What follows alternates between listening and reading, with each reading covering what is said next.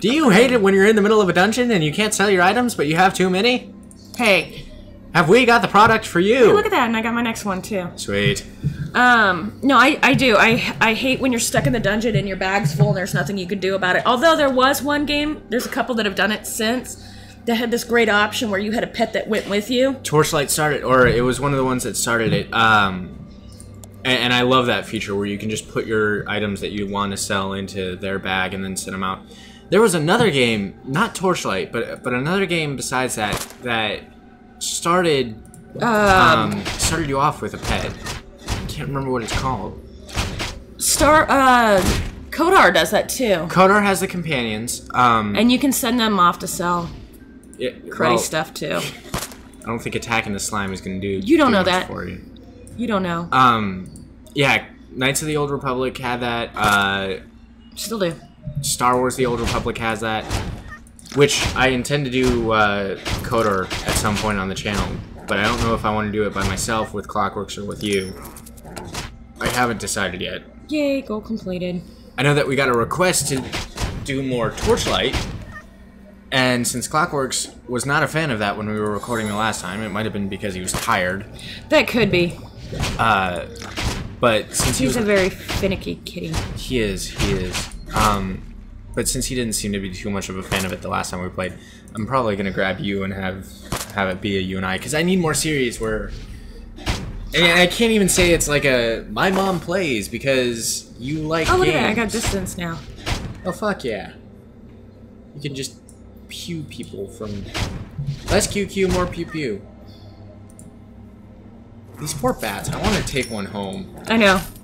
I want to plushie. There's I'll show you in a second, but one of those vendors that I was talking about, when you get X amount, they have a backpack, and it's shaped like those bat things, but it looks like it was made from like 40 different pieces of fabric or bats, and it even mentions that bag smells bad. Yeah. So this is another thing I love about the game. Obviously when you go in the store, they're like, oh, you must be level this.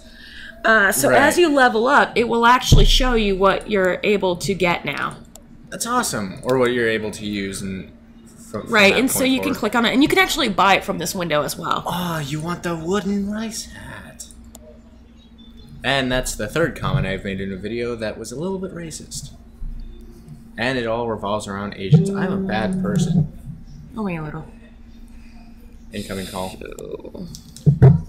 Not a number I know. It's 214. I don't know which zip code that is, or area code. Okay, so to start off with, all the pants are pretty much the same thing. Yeah. It's just armor damage. It seems like a. So when you get down here, when you get down here, you start seeing that they have different things. So the warrior is fury based. Fury. The monk is, which is why I think it's kind of odd that the monk has a skirt. But the monk is discipline based. This is also discipline based. Fury. It's just not a lot of options. Well, I guess they could. So your mage is going to be sorcery. God, you do not get a lot of options for a mage on the lower level. No, and then like as you go up in levels, more of these panels open up with more options to buy at the store and whatnot. All right. So long as they have some sort of future options. Because I don't know what the maximum level for this game is, but... See, and then here's your robe. I think... Did I pick one of those up? No. I'm going to upload it.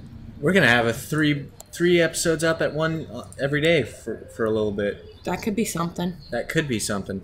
It just means I got to remember to do it.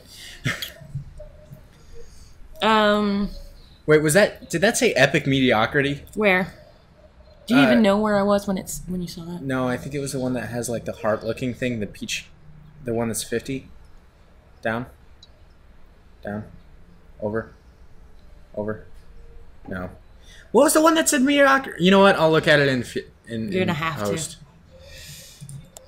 To. So here's some of your hats. I love the octopus. I like the fact that you can see what it looks. Yeah. Octopus. Oh, it's a wallapus. Well, and it's even funnier because you can see a little black on there. Yeah, wallapus. I'd put the mouse there, but if I put it there, it's going to disappear. So, I don't know. I'll figure something out. But I like the fact that you can see what it looks like on their head. Yeah. Oh look, Here's some weapons. That's a light aspect hat. Here's the one that you liked. Octopus. I don't know what it is with this game and octopuses, but there you go. Octopus. I don't know what it is with me and octopuses. Octopusi. Octopusasia or Octopasia. It's a Louis C.K. bit. He's talking about penises. And he's talking about the plural for penis, and he's like... Would it be penis eye? That's what I would think, or peni. I could see it being peni. But he's like, I don't care if I walk outside and see two guys on their porch sucking each other's respective penasia. So these face ones actually don't add... Kitsune. It's all appearance. It's all aesthetics from there. Yes. So, this character that you made, yes. Lazulite, is based off of one of your roleplay characters. It is. Who is a vampire. She's not really a vampire.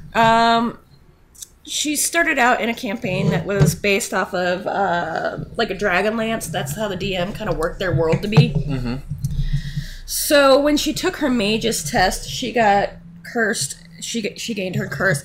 But the thing is that the mage couldn't the DM couldn't decide. So they made it two ways. When I made her, my intention was that she was going to be a necromancer. Okay. And then the DM decided, because I was getting frustrated because it's like she was trying to trap me into something and I kept working it around other ways. And finally, just out of frustration of the test that she had me in, I decided to throw off a fireball. And when I did that, the DM decided that she had two curses. One of them is the fact that she's like a fire elemental. Right. Oh, you need to talk and work. The other... Well, that's what she's there for. Well, you're also timed. No, it counts down. I have to live that long. Ah. The other was that she reads thoughts whether she wants to or not. That'd be very bad around some of my characters. They have some very weird thoughts. Right, and that's that was a thing with her too. So now she's become this like pyromancy, necromancer kind of character. Dealy. Right. Get that necromancy jams. With a bad attitude. Well, yeah, if you could read everyone's thoughts, you'd have a bad attitude too.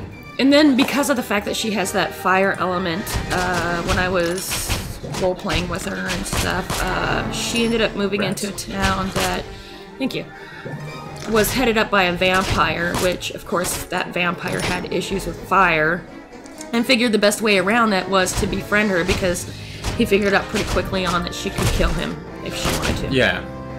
So he did that, and then the thing about her is that she has very little interest in most social things. But vampires are usually paired out as very social creatures. Well, and she's not. She likes doing her studies, her experiments, which is where, you know, that whole necromancy thing comes from. But what happened was so that she wouldn't have to be annoyed with things like sleeping, eating. She was ghouled at that point. And then she had been a ghoul for so long. Well, it sounds like she's golden. She is golden.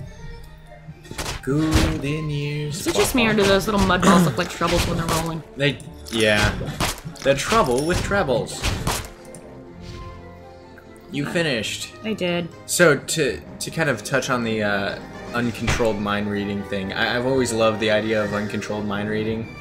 Just because one of the things that back when I was really into watching abridged series is Series I? Series. Hey, we got a robe. And it's locked. And you can't use it yet. It's kind of cool looking, though. Yeah. We'll never be able to use it. It's a monk robe. Really? Yeah. Discipline. God damn it. It even says Hocus Pocus on it. But we can do this. Fuck yeah, do it. Back when I was really big in a bridge series, I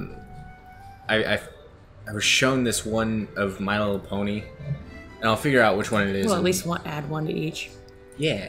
Open them up, you know. I'll figure out which one it is, and then put some sort of like annotation to the part in it.